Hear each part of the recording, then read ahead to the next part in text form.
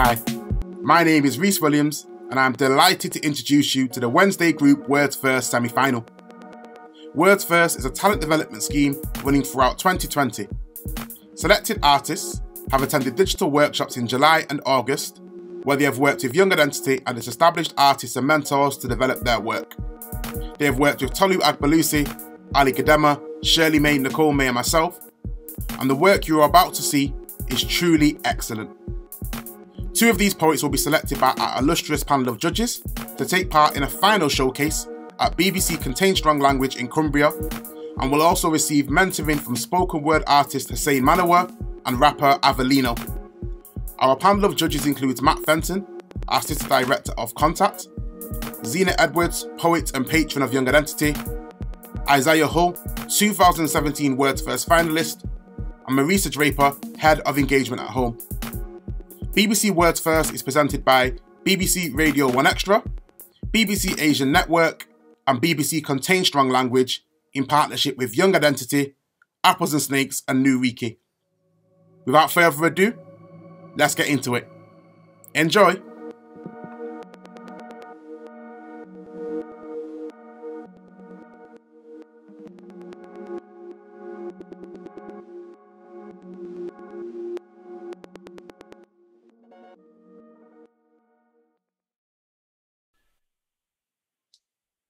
Me too.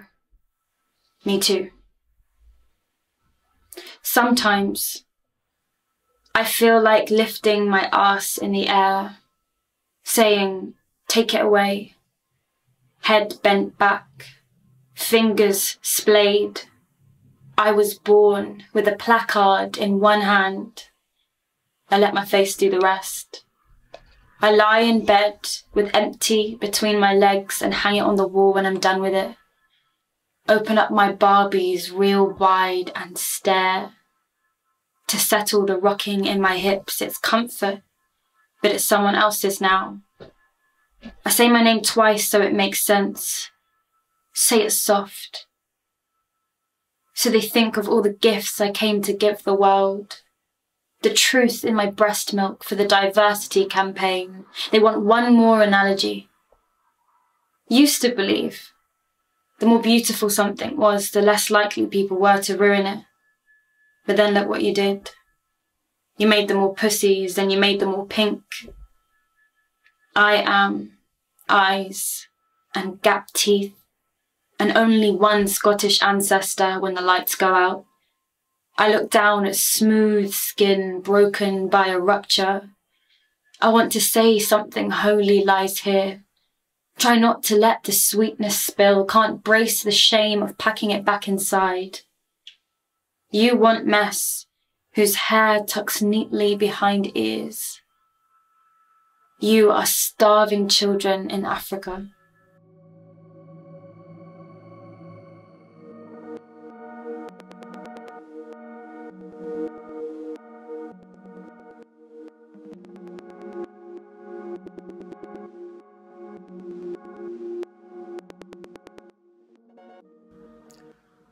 I'm Woodsy, and this piece is called When the West Went to Rehab.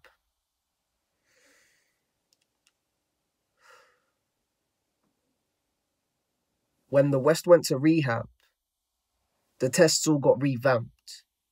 The celebs had a relapse and the rest they can see that, so please clap. Clap for Mother Nature as she enters her recovery. Stand up for the wonder that comes after the worrying. Humans are going into isolation.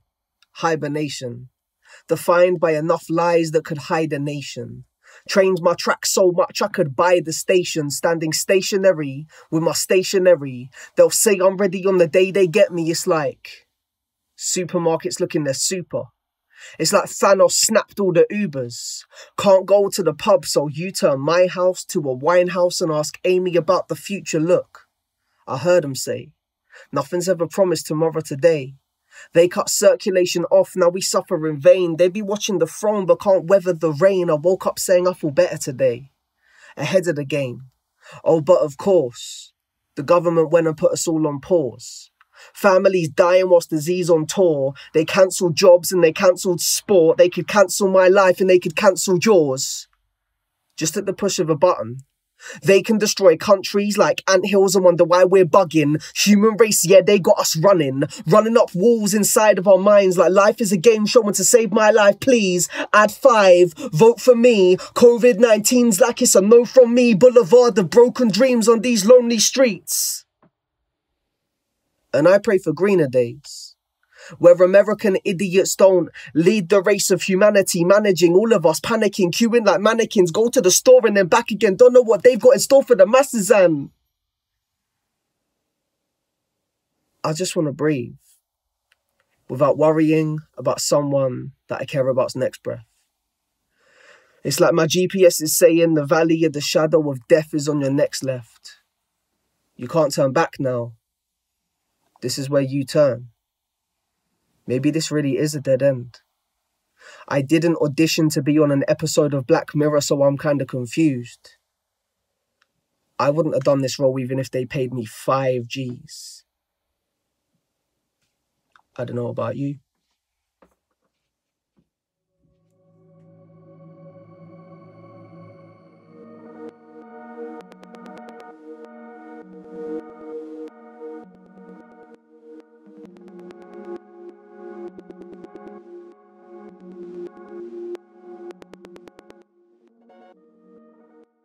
How you wear the word.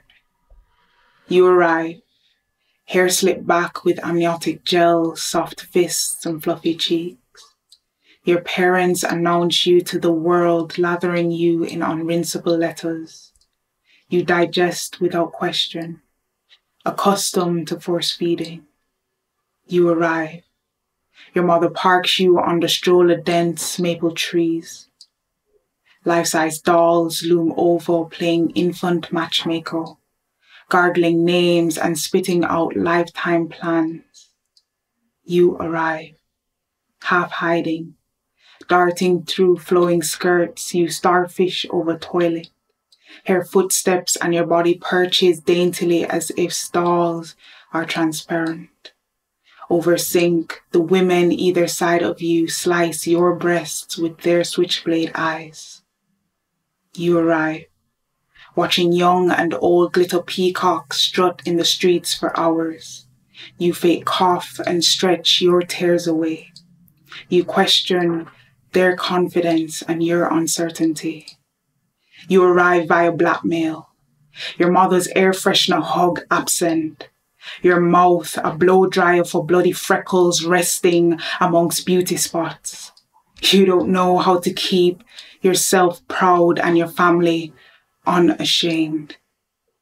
You arrive, bending and straightening, unclasping from old letters and gripping new ones. You allow light bulb derrieres to nestle on your cushioned thighs. Your arms curl around them like seatbelt. Your lawn chair knees half folding in preparation for bowing head. Your mother arrives. Places palm on shoulder, light like dandruff. Disappointment refigures, and the uncremating begins. You wish yourself unborn less. Body still intact, soul unburnable.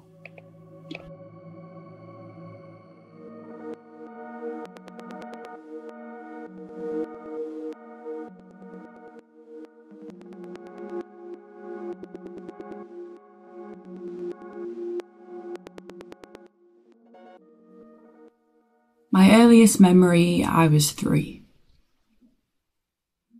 Watching you from the backseat window, mimicking the expression of yours. Pained.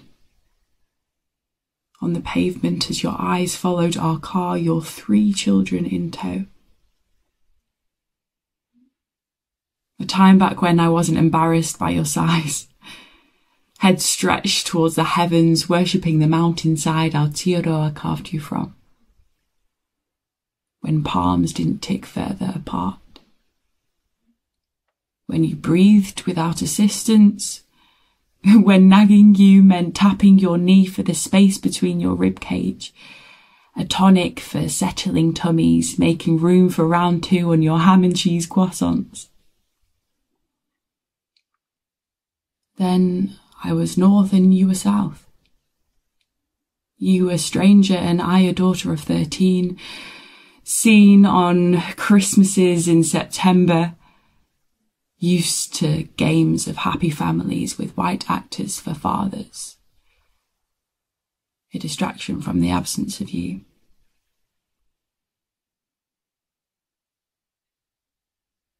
When playground battles were for a culture I didn't belong to.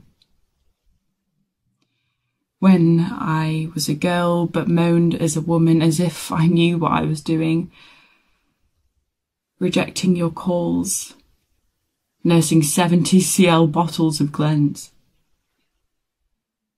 Happy in mind, despair in soul. Yearning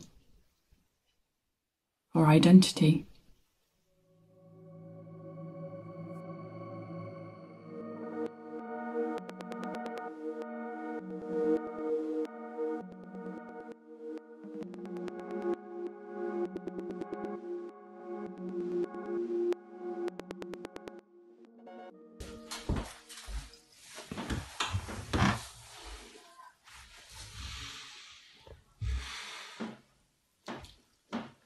You felt heavy on my shoulder, palms resting beneath the heels of your feet. They stood in ranks dressed in black, beneath a sun that hung hollow like shoeless porches. The church bell started to chime. We stepped forward all in time, my cousin to my left, my old man just behind. The whole town seemed to swell with pride. The graveyards whispered memories of how it was here where you were also baptised. We carry you up the steps, and the birds come out from the trees and with their wings hold back the wind like ocean cliffs. The weir holds the river from running free, and even the dew on the grass refused to drip. We place you on the plinth. The priest stands, Roman collared like those pints of Guinness you used to sip, sitting in the pub with those beer mats you used to flip. I feel my mother's shoulder shaking. Your full-time carer, your daughter, your best friend, all rolled into one. No hymns can understand this, though I understand why we sing. Let me lower you down with gentle hands now, as men tighten their jaws and children bawl, understanding the fragility of it all. I place flowers by your side, nodding to nobody but myself. It is done now, my sister whispers. Let us go, drink, and do him proud.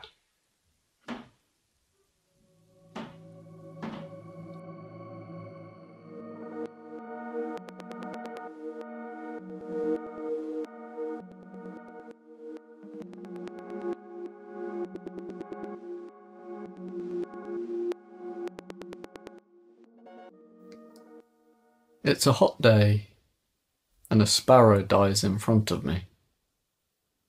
Exertion proves too much for it. I am going to help it once I finish my fried egg. But then now came. I spy 2 bits of roadkill, which were pigeons in a past life. Both lie shadowed and flat. If the human race was negated, then those pigeons would still live, and neither would I write this nor see them. Although perhaps fewer pigeons flap without the existence of chip shops. A dangerous stranger in the form of a magpie dances into our kitchen, deposits its tail feathers in the cat's mouth and on the doormat. Another hollow pigeon floats beside me in a river, like flotsam, like jetsam, like Mother Nature playing poo sticks against me. A silhouetted crow against a darkening backdrop goes in a blink, come the dusk. I wake up this morning to my wings lay pulled off on my pillow. Orange yolked dawn, white and black in my eye. I am still here. But the night is not. Today, a great tit will scout out our roof for summer nesting. I will know this because Mum will recognise its song. And she will recognise its song because both my great-aunt and my grandad were very into bird watching. My great-aunt sometimes holding sparrows in her cupped hands.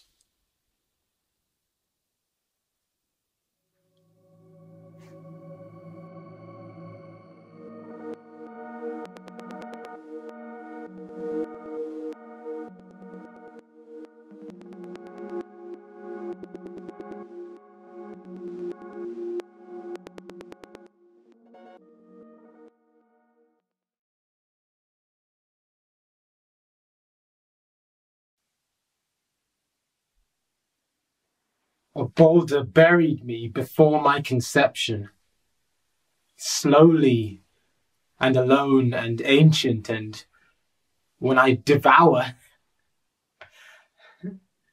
I drown.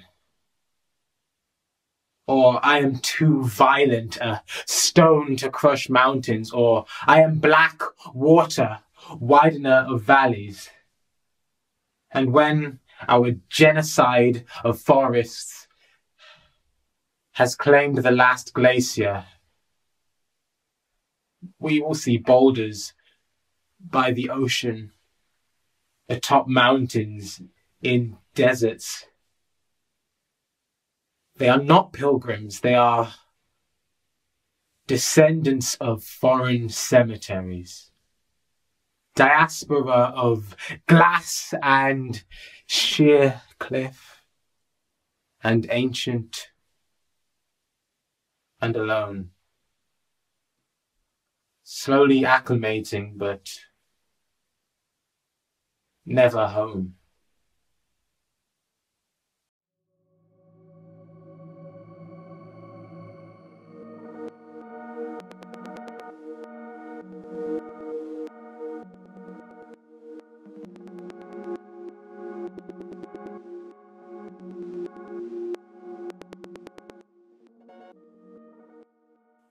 Flashbacks of an enchanting woman that I am not seep into my dreams.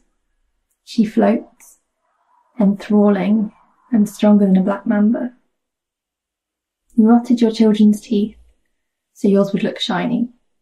They smiled up at you to compare the decay, and you smiled back and scooped up the one with the most holes to treat them to a dance against your bare breasts. The others hissed in despair. A funny thing that the invisible bruises can often hurt the most and be the hardest to hide. We hoped for pain because it felt like love, and it's all we knew. Glad for you to squeeze us like stress balls. We felt useful. Imagine we used to trust that candy apples were a part of our 5 a day. Children are impressionable. I remember the mask of your sweet perfumes, jasmine and rose and sandalwood. You just wanted to be admired the most and saw green if we were ever praised too greatly. You bought a huge klimt to hang in our hallway and new games and toys and clothes to show the world that we were happy. But is it a crime to smother someone with love? I remember coming home from my grandmother's and you seething that I smelt like her house and bathing me every day for a week in salt and sage and Shasta daisies, as if I was tainted. I remember how sex was important to you, so important that you kept him from kissing me goodnight because you wanted to enjoy him fully without the impression of my lips on his cheeks. I do relate to feeling more whole when a man wants me, and I give myself to him like a prize.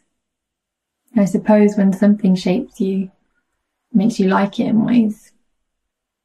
I don't see you when I look in the mirror, but I don't see myself either.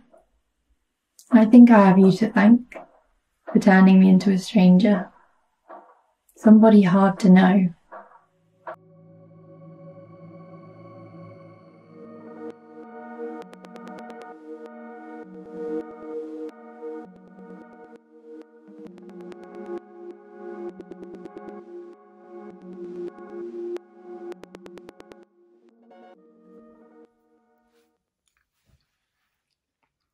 How does it feel to raise a statistic? A dark figure tallying years on trigger-happy fingers. He always did have a killer grip. You knew that the moment he seized your finger in his newborn fist. Once he was just a dimple-cheeked boy. Teachers called him energetic, a chatterbox, a boy with words that could fill his father's shoes. And they called him aggressive. And he started towering over them in his father's shoes, just another boy from the block racing the clock before late night fist fights turned to bloody fists under blue lights. You were nursing a extra shift when they cuffed his wrists. Do you hide his photos when guests are around? You say it's to protect him from gossiping eyes and jabs from judging jaws, but after the laughter staggers out the door and into taxis, you confess. You're ashamed of his mugshot eyes. You keep the heavens up with curses at night, lamenting the hours your knees were rooted in prayer for a son. You curse your womb for delivering him into a system gunning for boys who move like targets. In the morning, you wash your bloodshot eyes. Today is his first birthday away from home, and when he calls, all you have to offer him is a mouthful of silence. Do you still love him? You think of the guilty face in the headlines. How could you love him? But you remember him innocent, raising his hands above his head, disarming you with a smile, and you would surrender to carrying him. You remember him before he became another boy from the block, racing the clock before late night fist fights turned to bloody fists under blue lights. You remember him, a son who lost his life and nobody spared a tear for.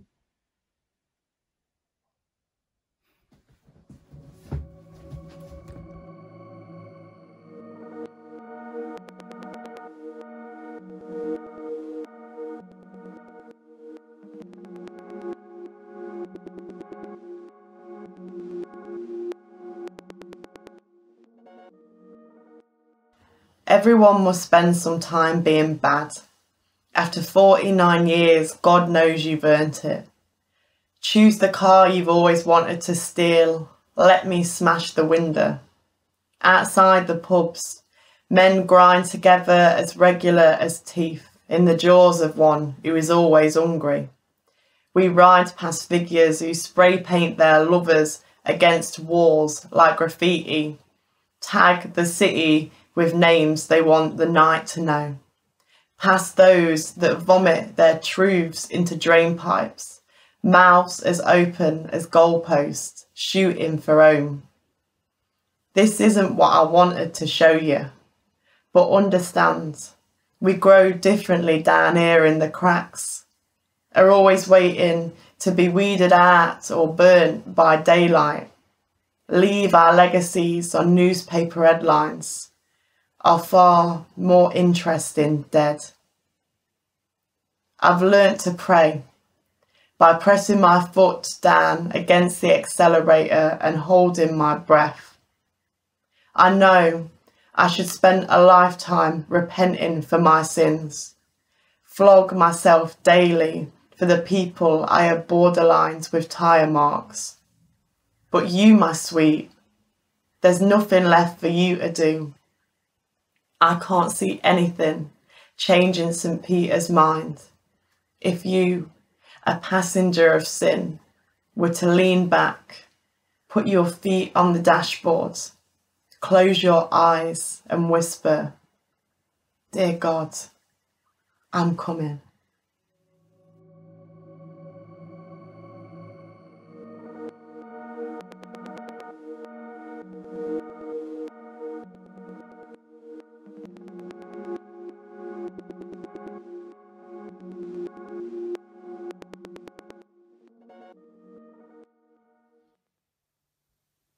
The acrid scent of narcotic smoke, Hallucinations rising high, falling fast.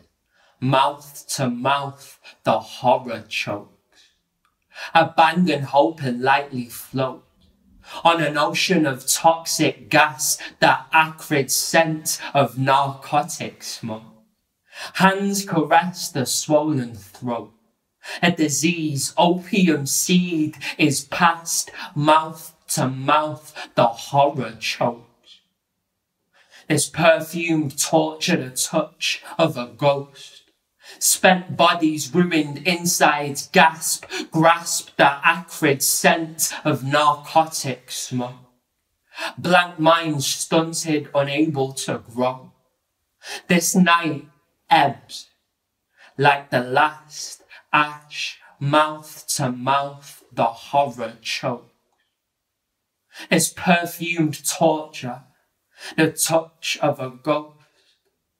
Hands caress the swollen throat. Mouth to mouth, the horror chokes on the acrid scent of narcotic smoke.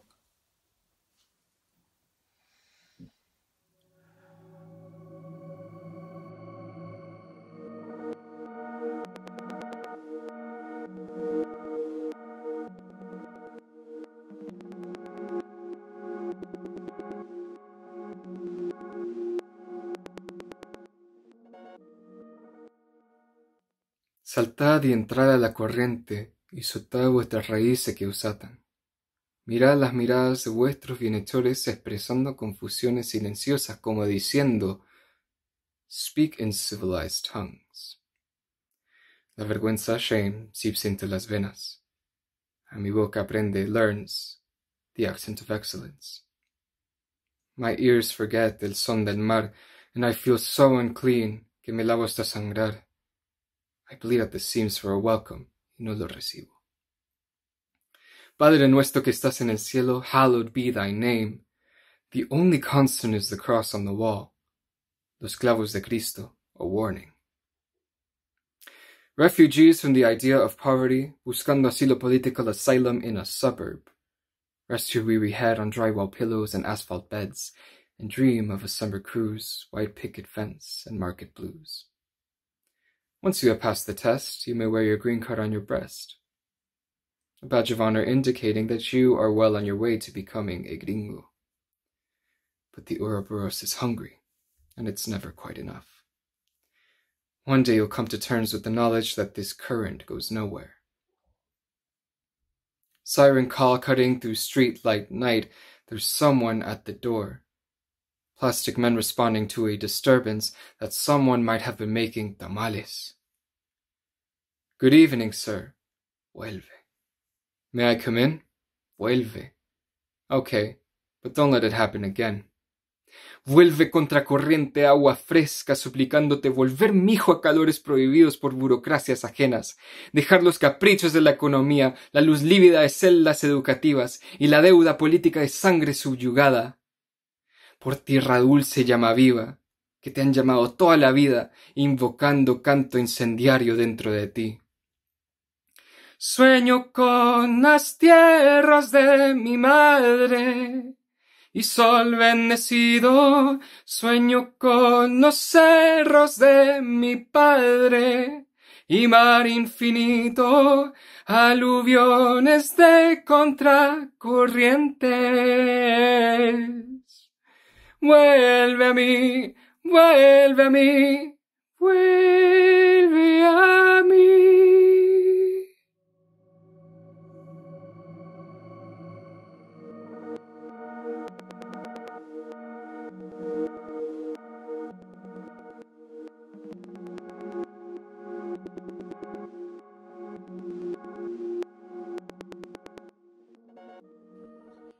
Black boy from the Midlands, searching for some guidance of who he was and who he is today. Caribbean boy, what exactly represents my Caribbean heritage? Because besides food and music, I feel like I'm irrelevant. And most of the food is from a slave diet. Oxtail, saltfish, now I can't stay quiet.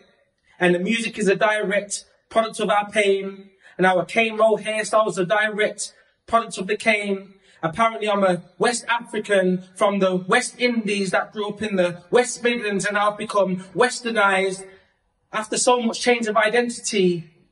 Tell me, where are my Western rights? Most of my life I've had to work twice as hard and still become generalized so you can pay me twice as much plus tax for the genocide.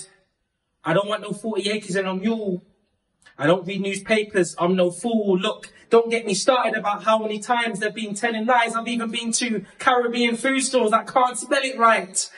1 R, 2 B's, it's not hard to see that arguably patois is the largest used dialect in the UK, and the language is not even traditionally ours. So get your degree or roam the streets. I know it's peak, but we do have economical power. The world likes our physical strength when cutting canes of sugar, but never in a rush to come and support us when we stand for something. Unless we're at the carnival, where we sing, dance and eat like a carnivore. Too much Bob Marley, not enough Marcus Garvey is something I can't ignore. I see young African men speak to each other in native tongue, and it's beautiful, but I feel left out, like the younger sibling not old enough to go to the shop by himself. We celebrate infidelity, violence and weed, but really we're crying for help. Talk about disconnect. I don't even know how African I am. And Ancestry.co.uk wants me to pay the same system that stole me. Talk about a scam. And our parents want us to work. But what we need to work on is unpacking all of that hurt. But despite all the politics, I'm just here living my life as a young, healthy, happy person. I do love my Caribbean heritage, but I feel like so many of us, we carry burdens.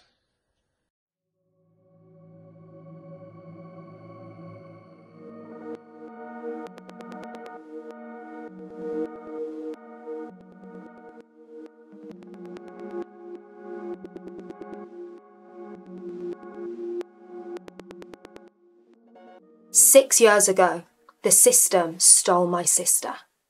It said she's mentally ill, remove her from this society that won't cater to her. Her manner could not conform, dimming her shine would never be her norm. To the blind she makes, not breaks the storm. She is fire and we are lukewarm. So they sent her away to live with strangers in an unsafe space. She was getting punched in the face by women that hadn't seen their kids for days. Swallowing rocks, she was in a haze, bars looming over her from where she lays. She was a baby, 18 but still. Places like that make people ill. Stuck in isolation, forced to pop pills. Punching someone in the face is a way to feel. A red circle on her chest every time she cried. Just months before this, our dad had died. Not enough space to take it in her stride, and the weight of her mind made it hard to hide. She was moved 5 times in Brum. At one place, she broke the fire escape using her bum. True story. But there was zero stimulation, just unrest for her duration. No one paid mind to her education, but the decision makers made it to their graduation. Their degrees are now my sister's collation, pinning her down until full deflation. She was moved again. This time she was there for 8 months, and she didn't leave the building once. We visited as often as we could. It was never good.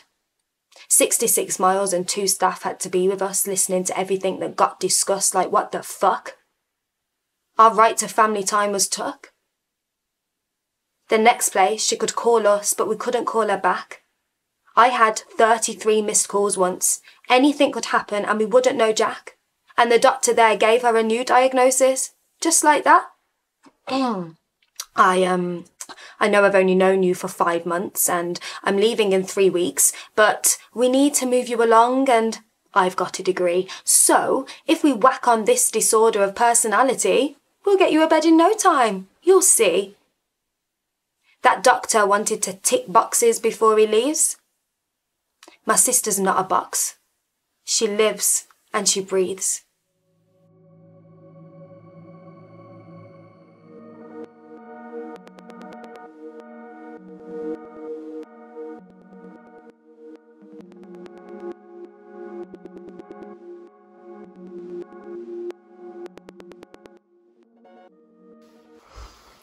Ryoka-stained lips and blood-red skylines. Under a Pomona bridge we search for home on tram lines. It's early in the morning. We're in warm embraces, cornering shoulders in secret conversations. We always find each other in these strange situations with wild eyes, bellies butterflied and dancing, dilated. This friendship bloomed whilst sofa swelling. Through home-cooked dinners and storytelling, on magic bus back rows, on pedalled-fast hedgerows, on I'll walk you back home. I was never alone, even though at times I thought I was. We fell in love with youth at 22, upon reflection of ourselves. I like to think we cared for each other harder than the others I've seen, the sort to draw up battle plans for each other's grief, the sort to fill up your family funerals, the sort to redefine that word family as a metaphor, the sort to knock round yours without warning, the sort to take a corkscrew to all those bad thoughts that bottle up, a gentle reminder that pain does not age well when left unopened. I wonder if it's possible to feel nostalgic for life lived in the present. I know this is nothing short of living out glory days under disposable flashes and sepia tint. I document us growing up in glossy print, ensuring love does not fade when aged memories go amiss, forever stamped in albums labelled hide from the kids. Look at the pack that we developed into. Elongated evenings in colourful living rooms was the glue. I collected them all together and paraded them in gallery hallways like a proud curator. Look at what I'm made of. Future conversations with grandchildren saying, listen up kids, those loyal friendships will be your achievements of the highest form. This will be what keeps you warm when those December blues start tuning their instruments, when this anxiety EP starts scratching itself against the vinyl in your chest. But for now, I'm under a Pomona bridge. I've got high spirits filled in my disposable cup. I've got null responsibilities and I've got chemical love. I've got tie-dye hoodies, but ink doesn't run. We've got matching tattoos. This goes deeper than blood. God help me when these glory days are over. When old age finds me lonely, divorced and cold sober, when my stomach is sagging and seizures stealing my mind, I'll gorge myself on these memories for one last time, whispering on my deathbed, thank you to my best friends. That was one hell of a ride.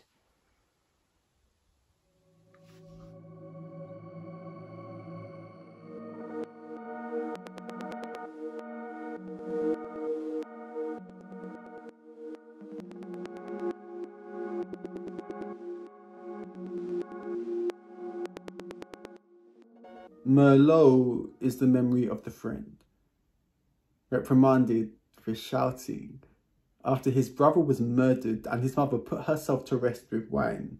He didn't make it. No one deserves to be shouted at, is what my employer told me after I was told to stop acting like a hoodlum, saw scarlet and paved the inside of their eyelids with Merlot.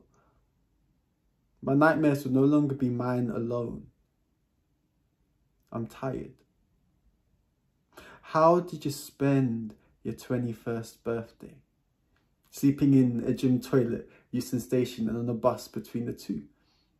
Have you ever seen someone die? Ever jumped from a balcony, running from whatever incarnation of death was beating its way through a barely hinged door? Do you wonder if it would have been more practical to have died upon landing? I see colours. Next up, the Houses of Parliament discuss the tragic epidemic of homelessness within London. Let's head to the studio for a brief update. When was the last time you were held at gunpoint? Was that at the hands of those paid to protect you, or of the heads of the pipes? Whose Colosseum were you born into? Can't breathe. I can't breathe. I can't breathe. Absolutely riveting. You heard it here first, folks. In other news, temperamental hoodlums exhibiting signs of blackout, moth trap red will be held accountable for their actions. I see colours. Sometimes I want to numb my mind, so crimson dissolved ocean, maybe one day I'll bleed it out. Serve boiled sour to biscuits. Have you ever yearned for the return of a smile, who wanted nothing other than to write change into a world of futures? He tried to make it. You could find him in McDonald's at 4 AM every morning, studying his way out of a gutter. He tutored his mother through school before he was old enough to have taken his GCSEs. To buy her a house was his most cherished plan. Before he grew tired, they called him Superman. He is the blood red of my palate and the cure to cancer that was never allowed to happen. He is a soil-stained ruby, born cardinal and yet into his grave. The death of another unarmed man has been marked a lawful killing. Say his name.